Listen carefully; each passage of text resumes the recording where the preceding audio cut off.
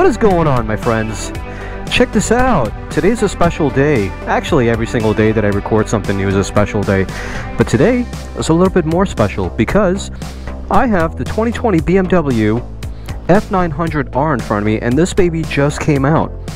So Gary over at BMW of San Diego allowed me to take this baby out for you guys for a few hours and do a little demo ride and review the bike for you. And I'm super excited to get on this thing and take it for a little spin and talk about it like I do in my usual videos. So hop on for the ride and let's get going.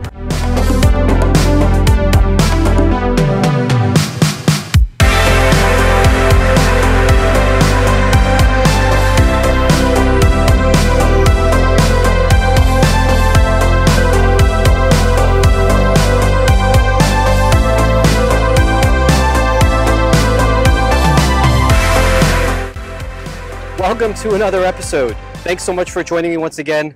Check this out. Look what I have in front of me. I have a 2020 BMW F900R. This is the brand new 2020 model, and it replaces the previous generation's F800. They've made a whole lot of changes with this F900, and today I'm going to be discussing with you what I like about this bike, the things that I probably don't like about this bike, which are probably going to be next to zero, and of course, I'm going to talk a little bit about suspension, the different ride modes. It's got a trick LCD screen over here. It's got all the bells and whistles. Now, before we get started with this review, I want to give a huge shout out to Gary over at San Diego BMW Motorcycles. He provided me this wonderful motorcycle for me to review for you guys. And thank you so much, Gary. I really appreciate it. If you guys haven't checked out BMW Motorcycles of San Diego, they got some awesome prices, a huge selection. And this bike could be demoed over there in case you're interested in buying one for yourself.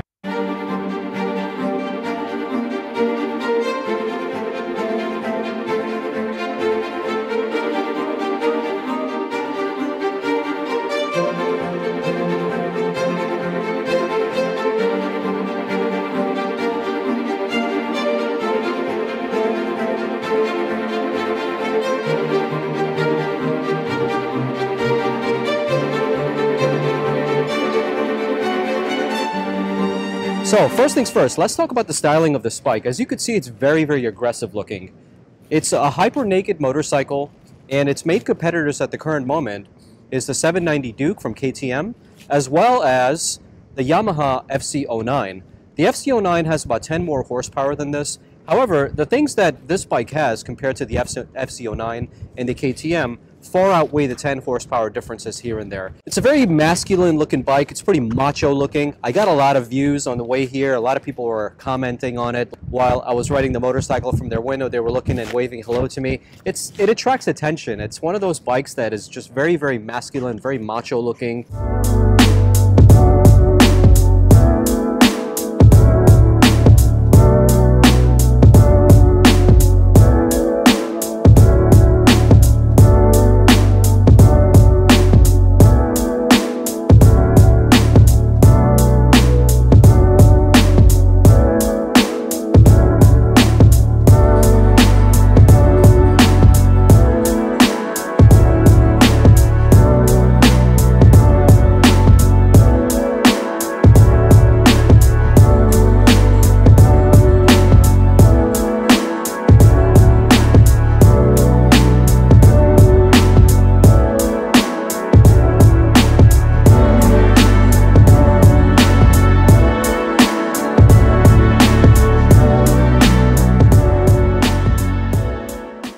If there's anything that you know about BMW is that they offer a plethora of different options whenever you're choosing a motorcycle or a car from them.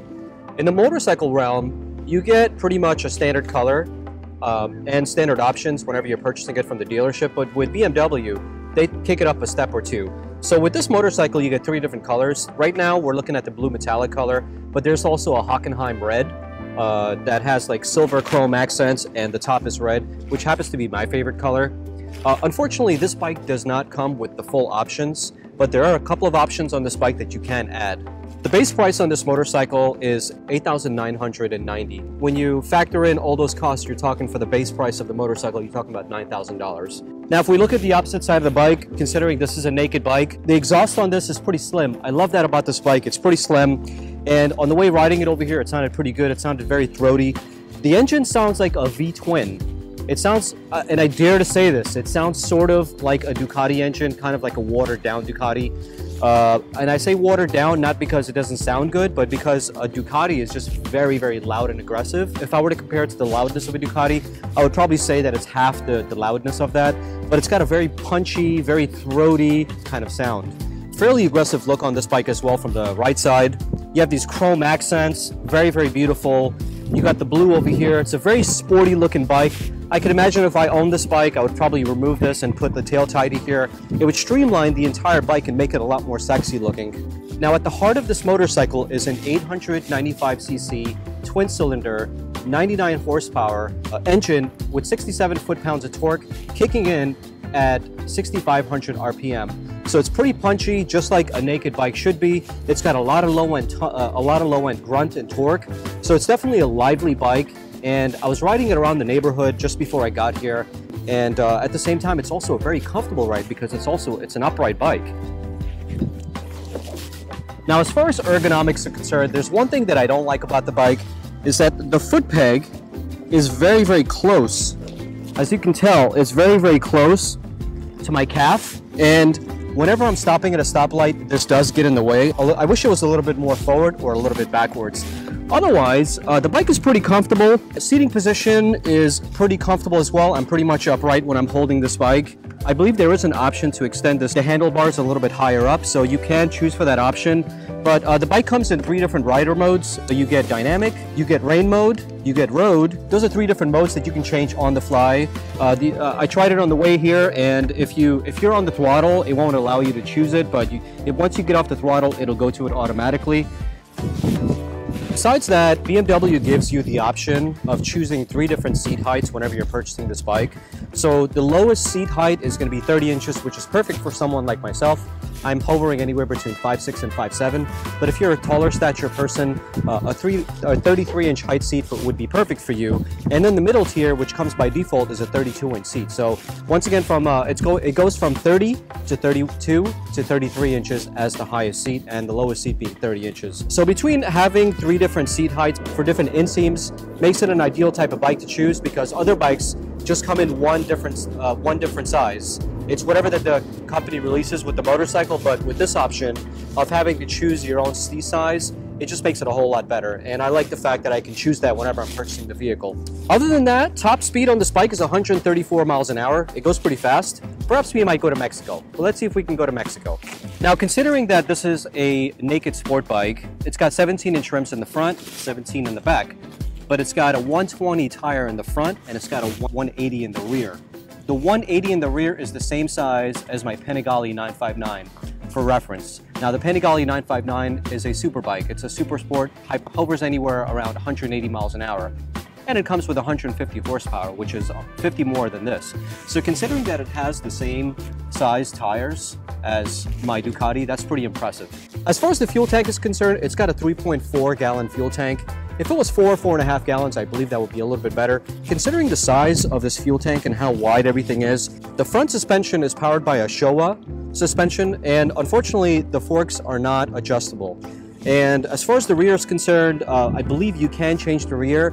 The bike does come with options, so if you opt in for the technology package, but I believe the option is about a $2,000 option, and that gives you all the electronic packages that this bike comes with. And one of them is dynamic suspension, which you can change directly with the LCD screen. So as always, I hope that I covered everything in this introduction. So if there's anything that I'm missing, or if you guys have any additional questions, write down in the comment section. Let me know what you guys have in mind. With that said, I'm pretty much ready to ride the bike now. I'm pretty excited, so hope you guys are as well. Let's get going.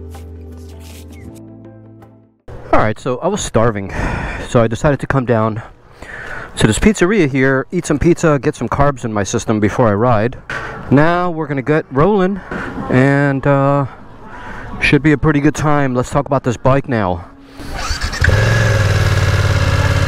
Although the bike weighs 465 pounds, once you're rolling, does not feel at all like it's a huge bike. The thought doesn't come to your mind that you're riding a big heavy bike.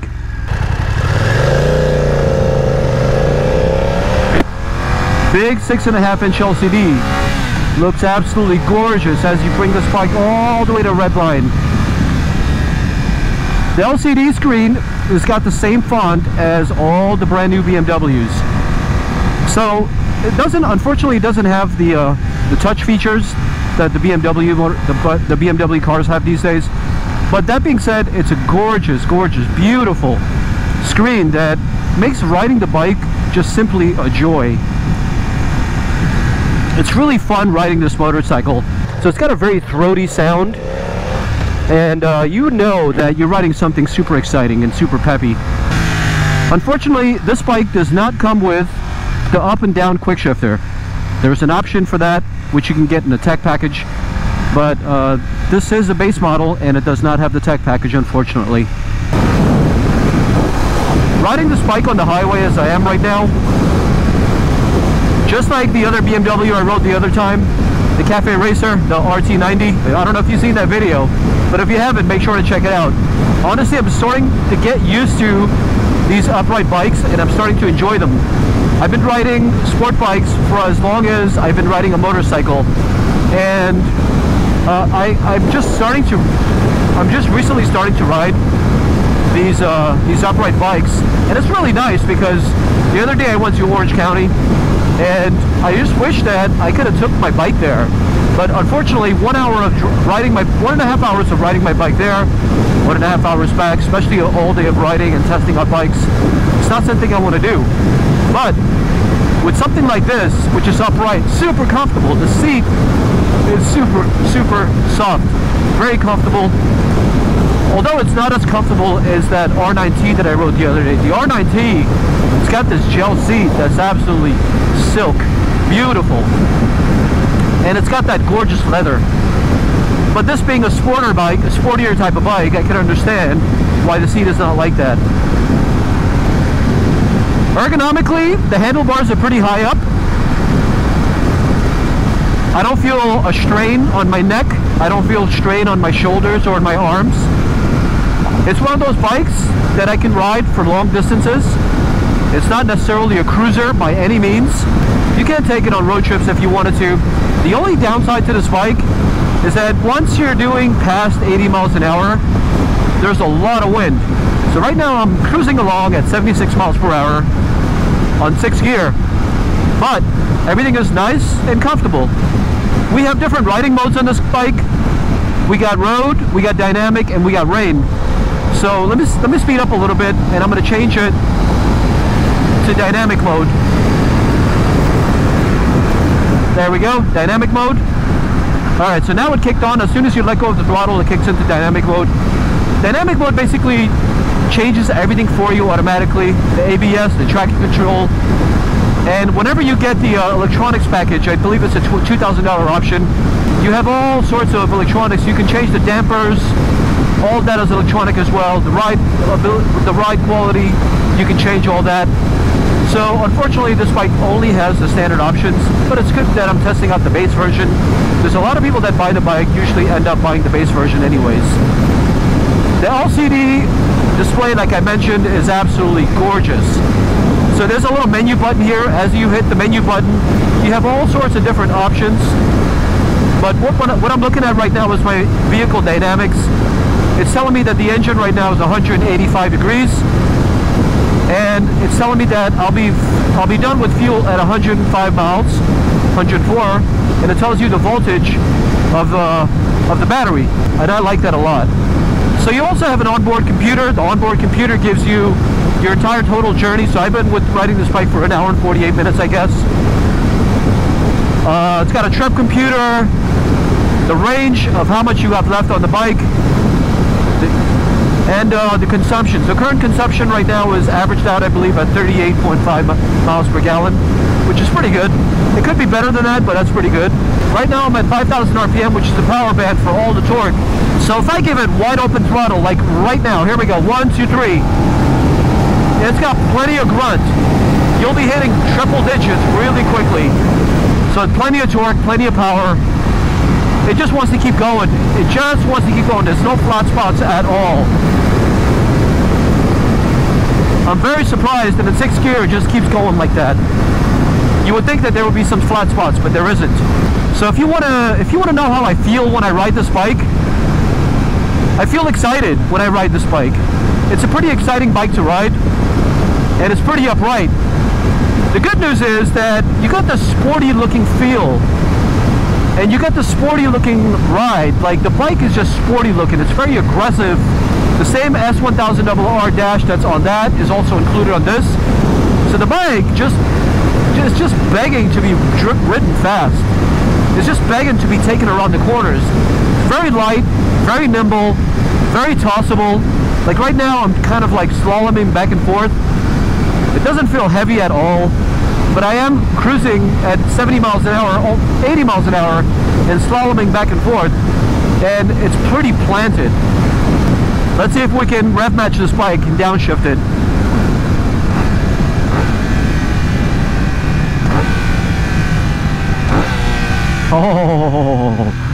Oh baby.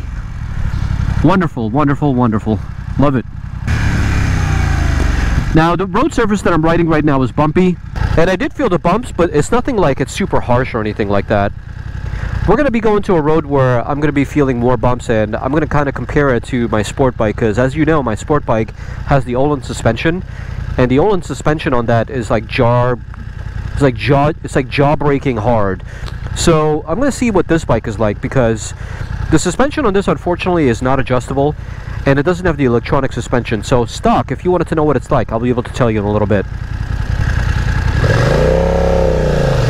Off the line, plenty of grunt. You can get to 60 really fast.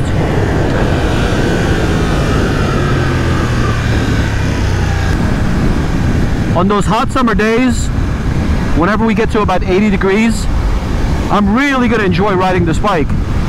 Without that windscreen, you feel every single thing. So this is the bumpy road I was talking about. It's going to get real bumpy really fast. Watch this. Alright, there we go. Bump here. Now listen to my voice as I speak to you and hear these little bumps and see these bumps. So it's not bad actually. It's pretty. The suspension takes the bumps pretty good. Yeah, it's not nearly as bad as my Panigale. So it's got a pretty good suspension in standard mode. Goes over the bumps pretty good. Nothing to complain about there. Let's see if I hit red and see what happens.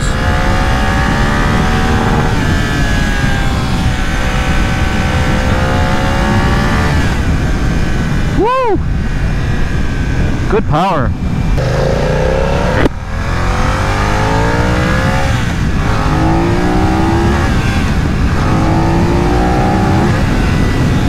That was wide open throttle for you guys.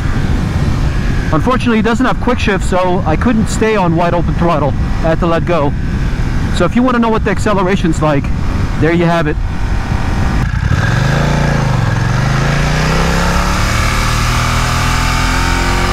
Takes in the turn so beautifully. My God. Once you point to the corner and you look, it goes by itself. Wonderful. I mean, it doesn't feel ultra light, but it's still very flickable for 465 pounds. Tires must be doing that trick, and that suspension, I bet. When you're traveling about 60 miles an hour with this bike, and you're in 4th, 5th gear, you don't really hear the exhaust as much. You hear more of the wind than anything else. In case you're wondering what kind of helmet I have, because that makes a huge difference, I have the Shoei 1200 RF helmet. So it's a pretty quiet helmet to begin with. It's very aerodynamic. So depending on what kind of helmet you wear, the wind is going to make a huge difference.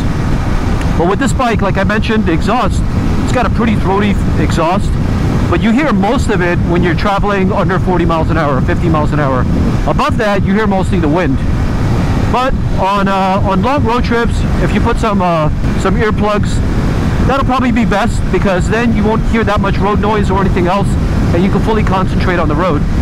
This is not really one of those aggressive, super aggressive bikes, but I'm sure they sell exhausts that you can put on this bike that would make it much louder than it currently is. But that being said, I have no problems with the way it sounds right now. I think it's perfect, and if I buy this bike, I'm going to be using it on a daily basis for my commutes here and there. There are a lot of times that I wish I had a bike like this to take on road trips. Now sometimes I want to go to LA and back. Sometimes I want to go to Orange County and visit the different dealerships and back. I don't want to have to drive my car and put miles on my car, because it's going to be cheaper for me to put miles on a bike than it would be on a car, right? So I prefer to do that on a bike than I would on my cars. Once in a while I do like riding my car because it's very comfortable and I have a lot of stuff to carry with me.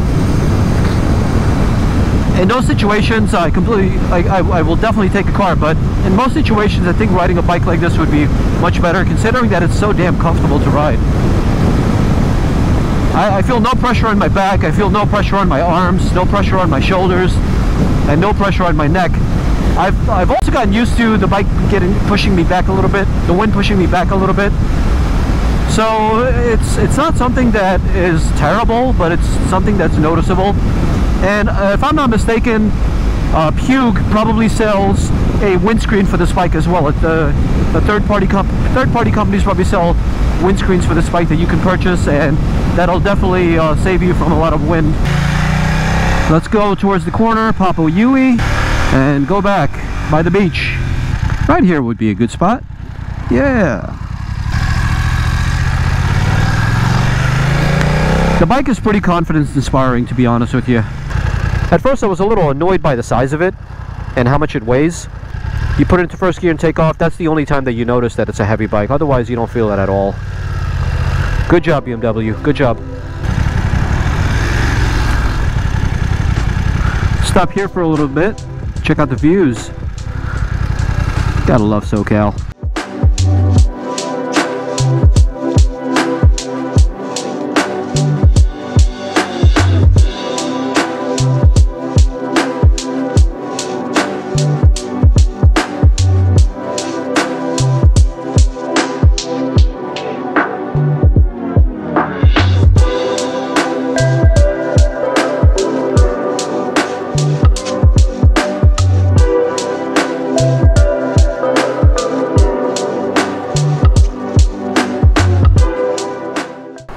Alright, that was nice. It's too bad it's cloudy today. Oh man, turning on this bike and then seeing the RPM levels go up to 2,000 and then retreat back to 1, somewhere around 1, is pretty. I love it. I think I'm going to do a whole review of this pretty soon, so stay tuned for that.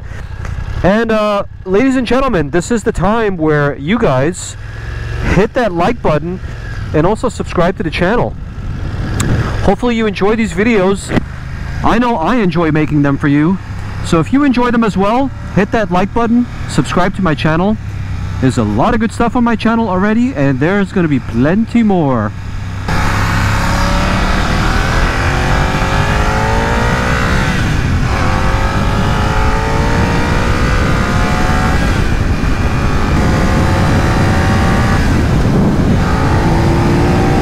Wide open throttle. Oh, wow. Oh, baby. Oh, yes. And it loves the twisties. Look at that. Oh, man, it just kind of leans in on its own. No input from me. All I got to do is just look. Telepathic, baby. This thing has got telepathic steering. Wonderful. Very surprising. Did not expect that. The bike is so planted. My goodness. Not only is it an exciting bike, but it also handles brilliantly. Slaloming back and forth, man. I never thought that I would be this comfortable, and I never thought that the bike would be this confidence-inspiring once it moves. I really love it. Really like it. I really like it. Honestly, I like it. I want one. I want one with the 30... if I were to customize one for myself, I would get it with the 30-inch seat. That'll make me even more confident riding the bike. I would get all the electronic packages. It would basically be a $12,000 bike. Me and Gary would have to make a deal. Gary, my man, let's make a deal. Let's talk business. On this bike, it's a much smoother, refined experience. Quality-wise, it's a very refined experience. You definitely feel like you're riding something that costs a lot, and a lot of work has gone into it.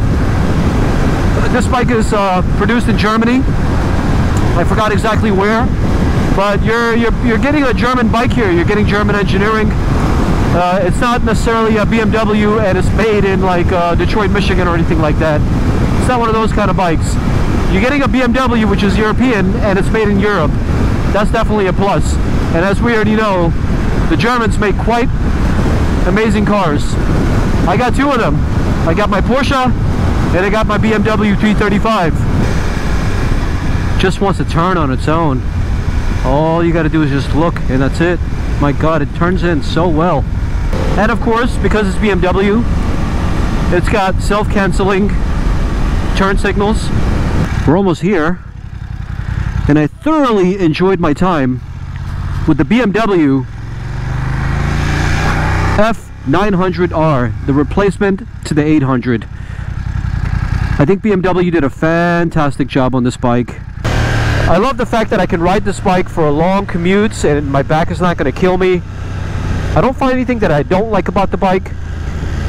I believe I talked about some of the things that I don't like about the bike. For instance, the fact that it weighs 465 pounds. But it is what it is, and when you're moving, you don't feel it. So, it doesn't really bother me much. I thought I'd point it out, though. Not a big deal. Not a big deal at all. And here we are, and there's my BMW. Oh, man, what a pretty bike. What an enjoyable day today has been. Ladies and gentlemen, thank you so much for joining me for another episode. I really appreciate it. Now is the time for you to like this video and subscribe to my channel. Hopefully you like this. We're at BMW of San Diego. Check these guys out. BMW Motorrad of San Diego. Check these guys out. Owner is such a nice down-to-earth guy. Salespeople are pretty cool as well. I'll see you guys on the next episode. Please stay tuned for more videos of the F900. I'm going to do an LCD dash review soon. And maybe I'll do a couple of other things as well. Who knows? Let's see what I have in store for this bike. Until then, I'll see you guys later. Bye-bye.